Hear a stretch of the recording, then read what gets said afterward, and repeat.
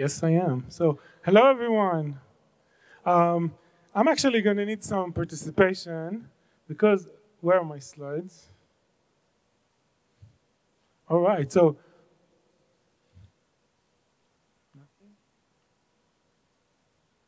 all right. So, I hope we're going to have a few arguments over arguments. It's a very popular subject. There are many command line argument parsers. So, I'm just going to tell you about a little library that I wrote.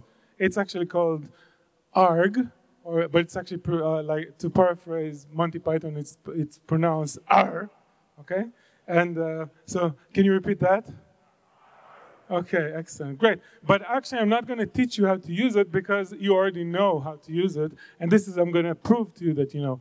So all the snippets I'm showing you are actually running programs, and I want to ask you, what do you think this program does when I run it with the command line at the bottom? Any guesses? Sorry? It prints the path, my app exactly would print the path of the executable, right? And let's take another example. What would this print?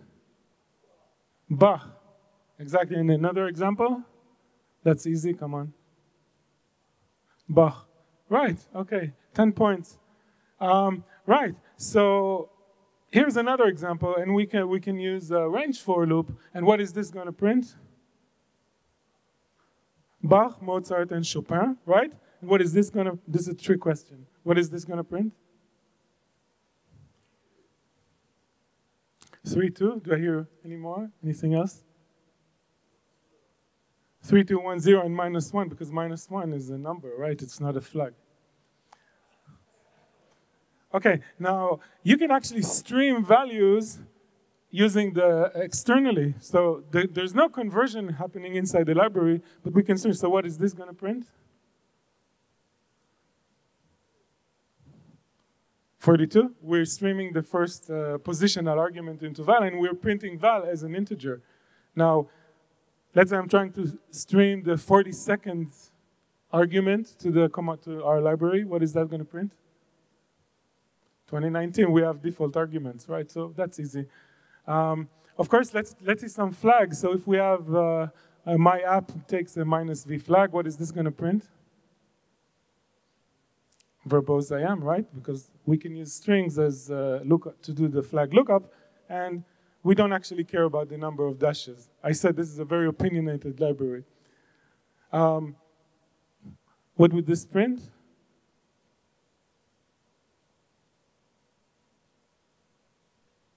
Verbose I am, yeah, you can stick as many flag or parameter names as you'd like, and of course, this is going to do the same thing. Right, so what do you think this prints?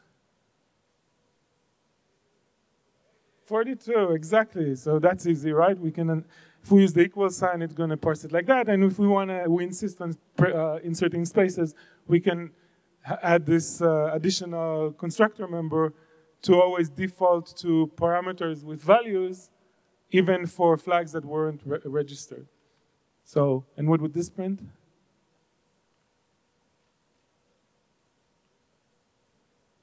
$2019, right? Because we can have default values, and similarly, we can have parameter names with initializer lists.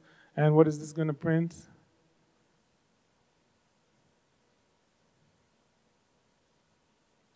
Oh, you guys are too tired now. Okay, so it's going to put CppCon 2019. Right, so you can go and get argh. It's a header-only library, C++11, BSD license, has no STD, no non-STD dependencies, no exceptions, unless you do, because you're doing all the conversions on the user side, so if you want to use exceptions, you can. If no, you don't. It supports CMake, and somebody sent me a PR for buck build. I don't know what that is, but apparently someone uses it. And really, the only thing it doesn't support that many other parsing libraries do support is automatic usage generation because it's so minimal.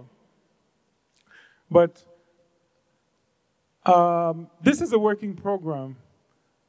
And as you can see, there's no path that actually gets to all the full instantiations, but when I run my app, it's actually going to print 1, 2, 3. So hopefully, one day soon, we can have something nice like this. Thank you.